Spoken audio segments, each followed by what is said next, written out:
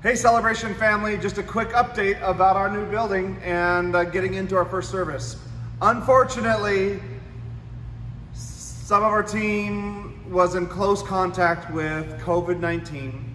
They're showing no symptoms and we're not worried about it, but we are going to go get tested. And out of an abundance of precaution and due to our COVID-19 policy, we will be canceling our very first Sunday service to make sure that you're safe.